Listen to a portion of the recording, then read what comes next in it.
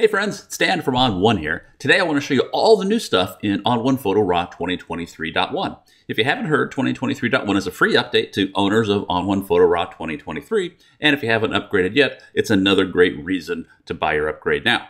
Now, a lot of these updates are also going to be found inside of the standalone applications of HDR and effects, Portrait AI, No Noise AI, and Resize AI as well. So let's dig in. I'm going to show you the first one, and that is some improvements to the healing brush. So I've got an image open. Over on my left-hand side, I'm going to grab my healing brush. Now, normally the healing brush is used for removing distractions, basically for painting over something you don't want. But we've added two new handy modes, both a copy and a move mode. And those are accessed right here in the tool options bar from the mode drop-down menu. You'll see heal, stamp, and then the new copy and move option. I'm going to show you on a few different photos some different ways that you can use these new tools, plus kind of another great little tool. We let you move and scale and transform the area that's being cloned as well. All right, let's start off by doing a copy. I'm going to use the copy tool. And what I want to do is I want to make another copy of this little duckling down here, this little guy. Kind of seems kind of lonely just having one. So I'm just going to paint over what I want to make a copy of. And bam, you notice how it automatically creates a copy in its own little space.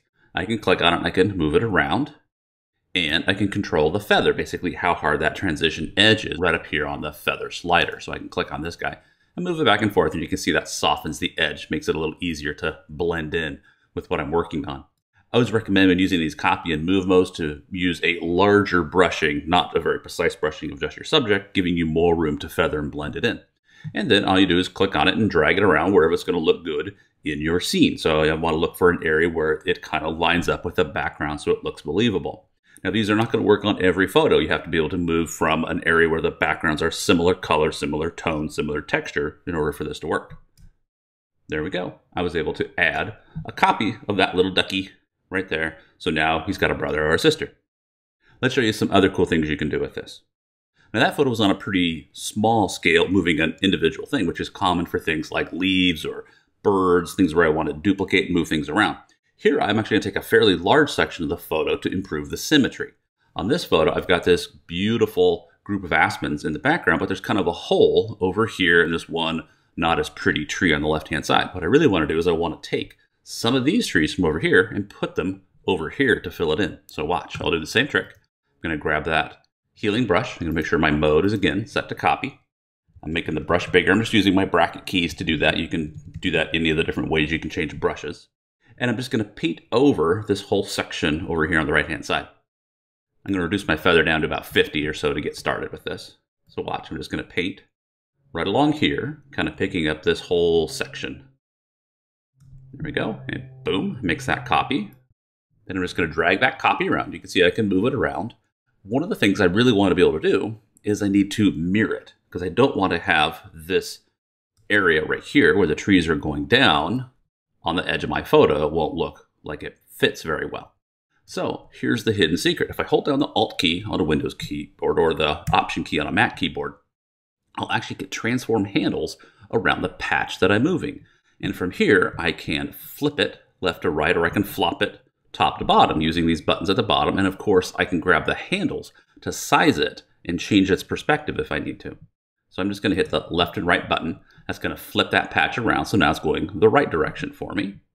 And now I'm just going to move this guy over. And the key is just to kind of find a spot where it's going to line up and look believable in my shot. So I need to kind of make sure that the fence lines up with the other fence and that the trees kind of line up with another tree that's in there. So they kind of look a bit more realistic. And I can go in and fine tune this if I need to as well. There we go. Maybe I'll increase my feather just a little bit so it blends in a bit more naturally. There we go. It's a good start, and then I can finish that up with a little extra retouching as well. So there we go. We went from kind of that unbalanced symmetry to one with more symmetry in it, just like that. Now you could also use this tool to move things around in the photo, not just copy them as well. So I'll show you a really common case for this.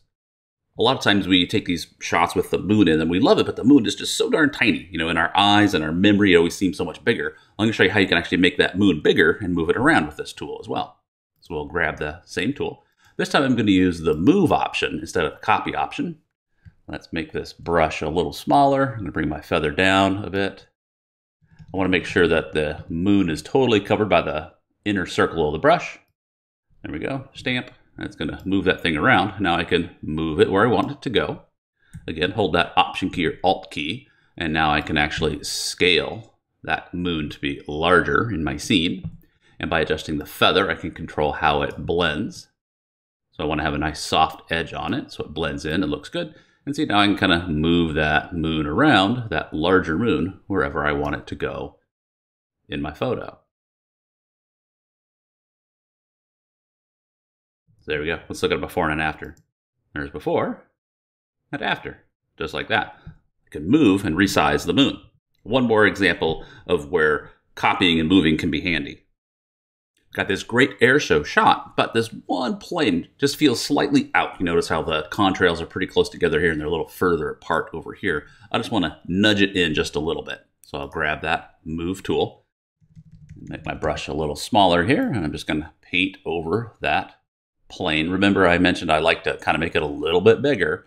What it's really doing when you're doing a move is it's exchanging pixels in one location with another location. So I want to make sure I've got enough information to fill in that patch. So there we go. It's going to move it over here. And now watch, all I do is I just drag it in where I want it to be, a little bit closer in on my photo. And maybe increase my feather just a little bit so it blends a little more naturally. And there we go. Let me show you the before and after. There's before and after, just nudging that plane in a little bit. All right, we think you guys are going to love those new options in the healing brush, the move and copy, and the ability to scale and rotate and flip the patch options. Let's go on to the next thing, and that's some improvements in the crop tool. Oftentimes when you're using the crop tool, the whole idea is to recompose your photo. The lens or the aspect ratio that you were able to shoot with didn't really match what you wanted in your mind's eye. So the crop tool helps you to remove distractions, recrop it, recompose it to maybe fit the different aspect ratio that you might need for a TV or for a different printer or paper size, something like that. Now there's an overlay over the crop tool that's been there forever. That's kind of the standard rule of thirds where we divide the photo up into a grid of 9, basically thirds horizontally and vertically. And that's kind of a classic compositional tool, but there's a lot of other compositional tools that can be handy. And those are now located in this first combo box right here. You can see there's other options for the options. I can do a grid. I can do diagonal lines. I can do triangles. It kind of divides the image into triangular quadrants. There's also what's called the golden ratio and the golden spiral. Now, I've used the menu to change this, but you can always just hit the O on your keyboard as well, and it will cycle through those different overlays for you, just like that. And for ones that orientation matters, most of them are symmetrical, but on something like a golden spiral, you need to be able to flip it and rotate it to fit your image. So right here, there are flip horizontal and flip vertical options, so you can really get it to line up and fit your photo the best way. One of the things I really love is there's an option here called Always Show the Overlay or Auto Hide the Overlay. When Always Show is on, and that's the default, you're going to see that overlay no matter where your mouse is on the screen and whether you're interacting with the crop overlay or not. But you can also choose the auto hide, where that overlay only shows up when you're actually interacting with the overlay. So for example, if I grab a corner and I move it, I'll see the overlay, but as soon as I let go, I don't see the overlay anymore. That makes it a little bit easier to see what your photo looks like with the crop applied. And if you don't like any of those overlays, you can always choose the none option and you'll just have the box on its own. All right, next up is a subtle but important improvement in SkySwap AI. As you go, SkySwap AI uses a machine learning or an AI model to identify the sky and create the mask for it. And there's actually now 2 different AI models that you can choose from, and which one you pick kind of varies from photo to photo. There's the original Model A version, works well on 90% of photos, but there are rare occasions, typically it's architecture I've found, where sometimes it doesn't get all the buildings because they're pretty close to the same color and they're reflecting clouds, so they kind of look a lot like clouds. So on a photo like this, if I actually turn the mask view on, you'll see how it's done a pretty good job, except it's got into this building a little bit, and we're seeing some of those colors are being reflected in the buildings in the foreground, so they're a little transparent. So the sky ends up going in there. Now, sometimes that's not a bad thing, because you kind of want that reflection of the sky and the clouds on the buildings, but it's a little too weak up here in the corner. So watch. I'm going to switch over from Method A to Model B. So there's a Model A and a Model B option. I'm just going to select Model B instead. And aha, you see how it's now done a much better job on the buildings. It's removed that semi-transparent area in the windows.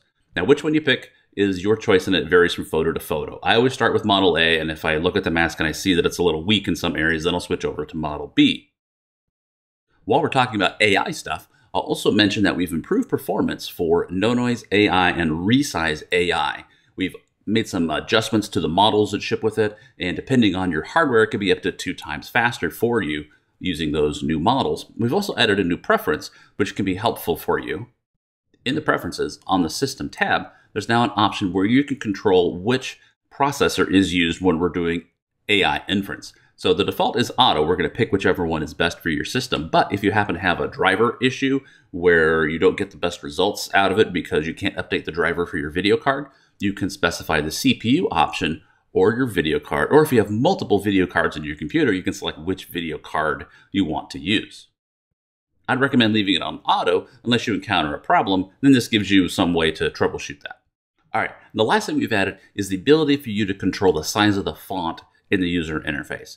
If you're working on a small laptop with those really high resolution screens, sometimes it can be hard to read all the tiny fonts on the sides. So in the Preferences, there's a new font size option. You can choose the standard size we've used for years, which is called small. And then there's also a new medium size, which increases it a little bit, and one called large, which increases it even more. Remember, when you change those in the Preferences, you need to relaunch the app for that new font size to take place. All right, and we've also done a lot of other improvements. We've squashed some bugs, we've improved stability, we've improved performance, we've added support for a couple new cameras, as well as some additional camera profiles and lens profiles. Now's the perfect time. Go out and get your free update to Photo RAW 2023.1, or if you haven't bought Photo RAW 2023 yet, now's the perfect time to make your upgrade. There you go. Thanks for watching. Have a great day.